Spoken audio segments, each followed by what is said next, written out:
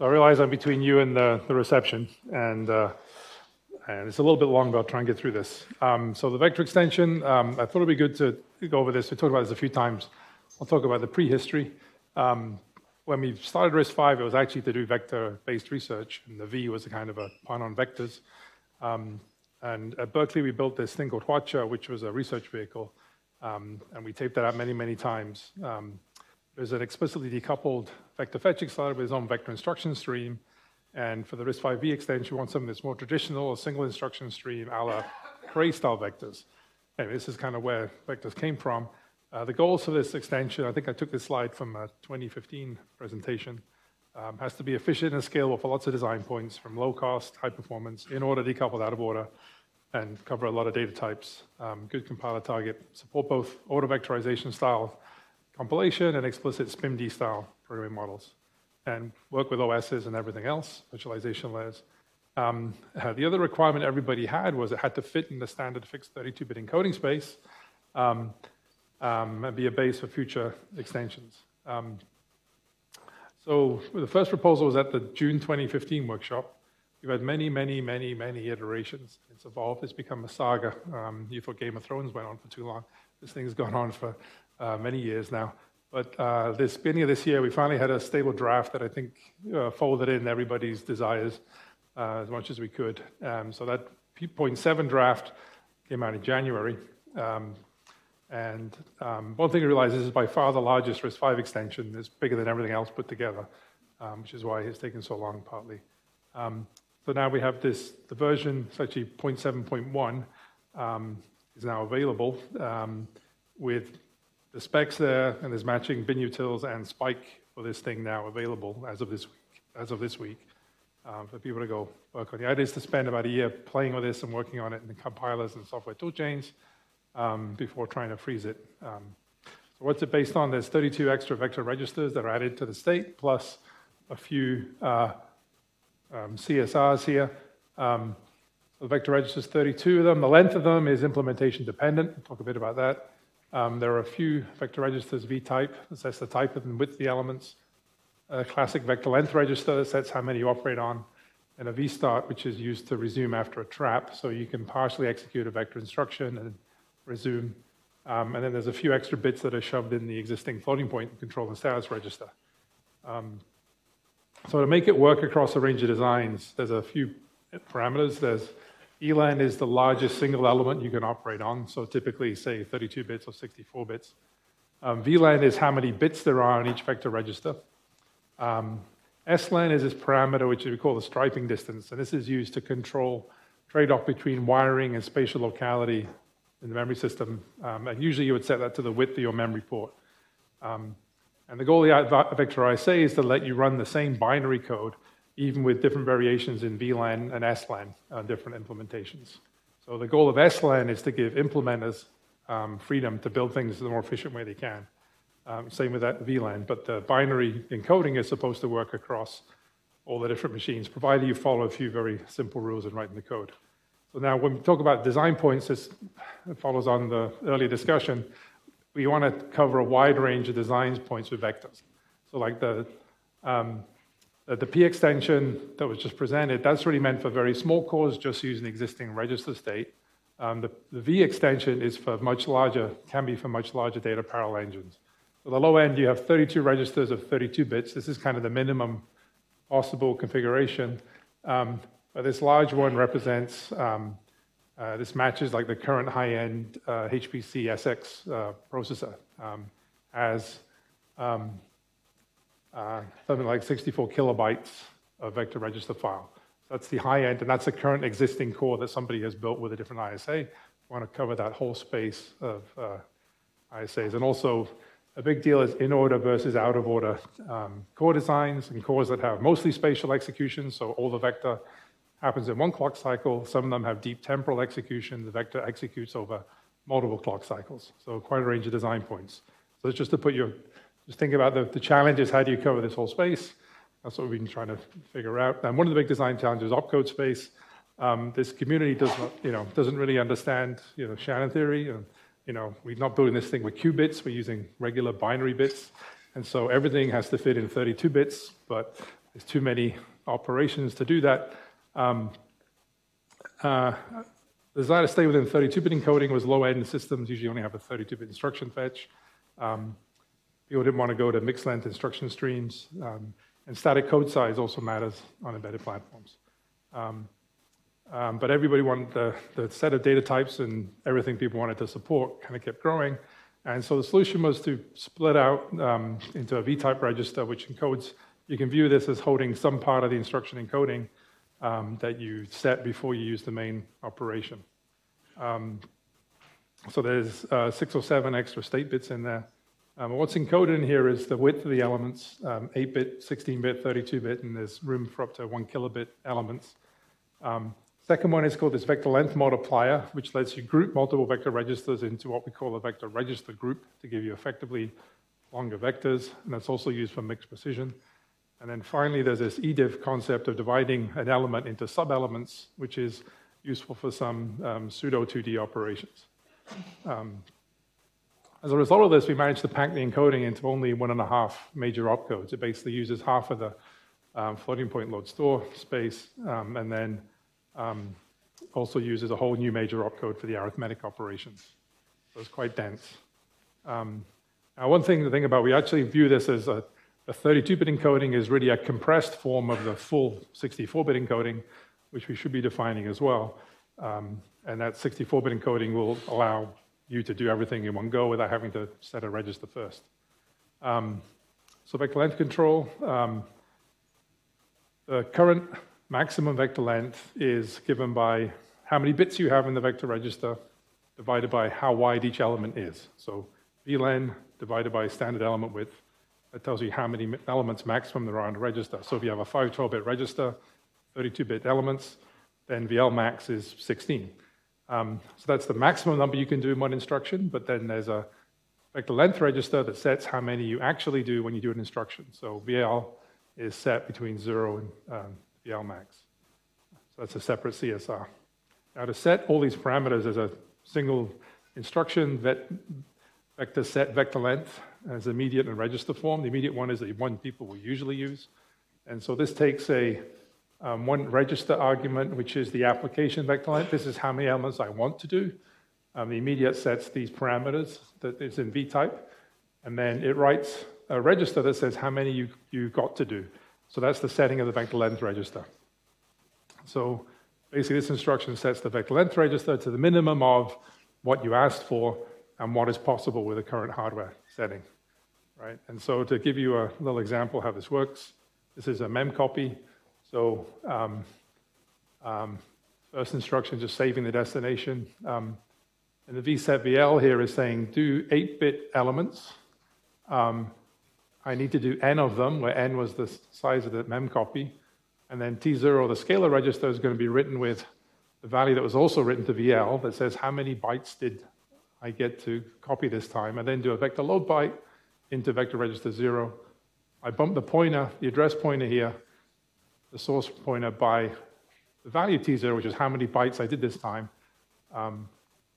I also decrement the count of how many I did by T0, and then I store back the byte vector. V0 gets stored back to memory at the destination, and then I bump the destination pointer, and I see, is there any elements left to do? If there is, I go back and do more, and if not, I return. And that's the whole mem copy, right? So that's going to just copy with 4 vector register lengths in a loop.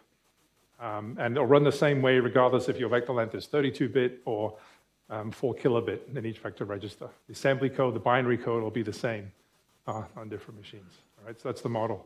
So mapping elements to vector state, it's very simple. One of the things that's changed in the last few iterations is making the registers very explicit and the state encoding in there very explicit. This is kind of the obvious thing. If I have 256 bits, I can divide into 8-bit, 16-bit, 32-bit elements. They just numbered contiguously from the lowest bit to the highest bit. So that's the obvious mapping. In the case that you're using what we say L equals 1, which means one vector register at a time is being used in the instructions. Now let's talk about some of the more complicated things that show up. Mixed precision. So these days there's a lot of interest in mixed precision, saving bits, compressed representations, things with AI, machine learning, also classical DSP benefits from all this. So they need to do things like operate on 16-bit and 32-bit values in the same operation. In the vector ISA, there's a whole bunch of operations that are sort of go up and down by a factor of 2. So for example, I multiply to n-bit numbers, I get a 2n-bit result. The problem there is if you want to have all the elements line up and you want to have the vector length be the same, you need more bits in one of those cases.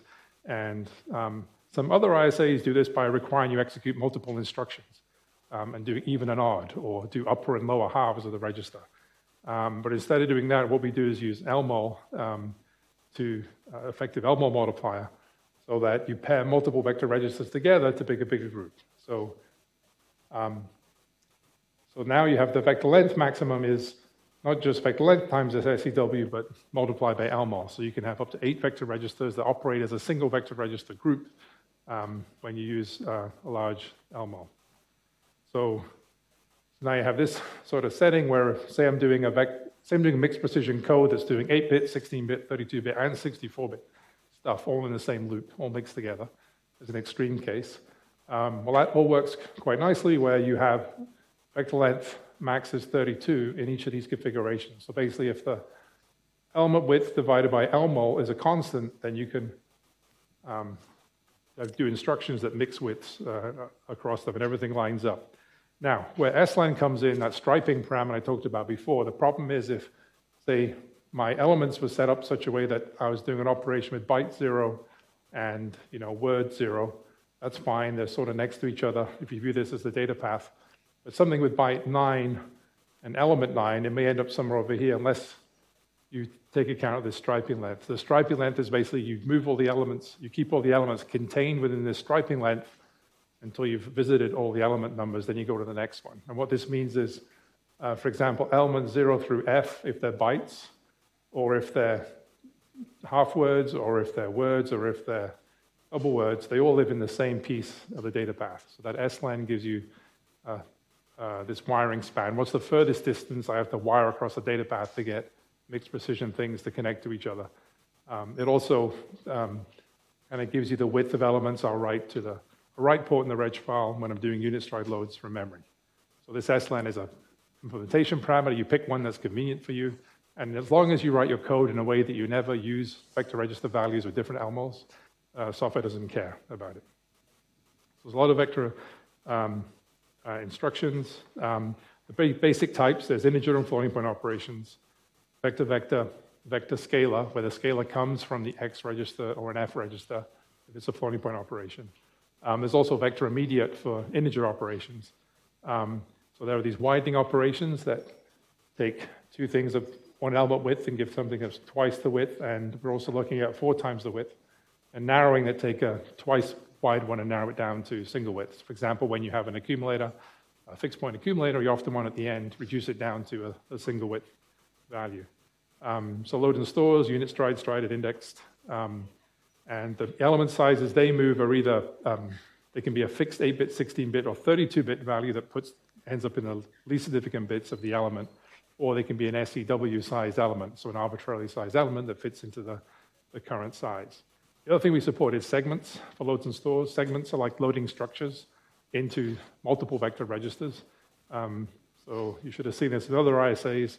So a vector load say of 3, say in memory you have packed 8-bit RGB values, you can load those into 3 different vector registers. So you kind of do a corner turn between the array of structures here into a set of separate vector registers. So load into vector 4, starting here, segments then 3. I'm actually writing vector registers 4, 5, and 6 with those different values. Then it's easy to operate on those structs using regular vector instructions. Predication is supporting in this very tight 32-bit encoding. There's only 1 bit for a predication that basically means either unmasked or always masked with vector register 0. Now, some of the big debates in the group are about what happens to masked off elements or elements past the end of the L, because you want to do kind of precisely different things for in-order and out-of-order designs. An out-of-order design with renaming always allocates a new destination register for every result. And so if you say that the elements are undisturbed, that means you have to copy the old element from the old physical register into the new physical register, which kind of implies you need an extra read port. on those. But in order design, if you say that you zero those values, that means you have to explicitly build some microarchitectural gadgetry in the older machine to make those values appear zero. Otherwise, you have to go actually write them all. So this is a fundamental conflict. So our solution was to make both parties unhappy for now. This is something that still, I think we'll still be revisiting in the group. So for now, the status is, this is the status. We'll try this out. We're going to do compiler work either way to see where we fall on this. But one thing is, we want to make sure that all implementations do the same thing. We could have said, it's okay to either zero or leave it undisturbed. But the problem is software, there's cases where you want to do it one way or the other, and people will exploit it on an implementation if you let them. And so this would just cause incompatibility. So you end up with a split. So we decided to pay some microarchitectural pain and say that destination elements past the vector length are zeroed, but masked off elements inside the vector length are preserved. Part of the reason here is that preserving the values actually is better for software usually because it reduces vector register pressure. You can keep multiple different control flow paths, the values in the same set of vector registers rather than having to have unique vector registers. So you reduce vector spill code.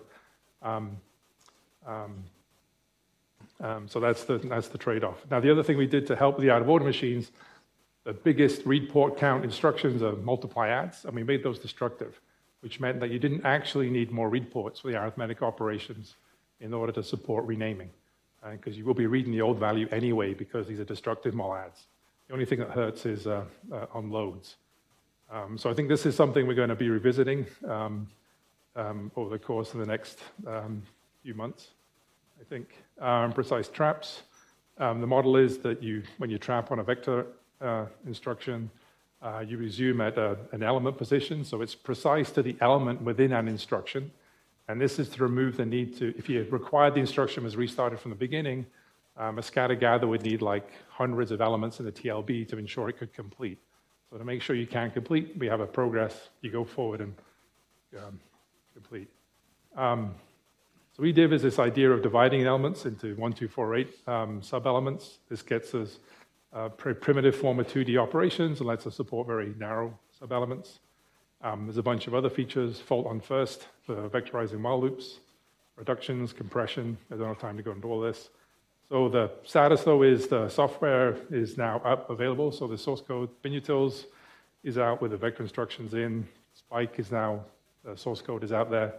And Empirus also did a binary release of their simulator. So there's still a lot of work to do, but we made a lot of progress over the last bunch of time. I just want to say a lot of people contributed to the design. Thank you, Christian.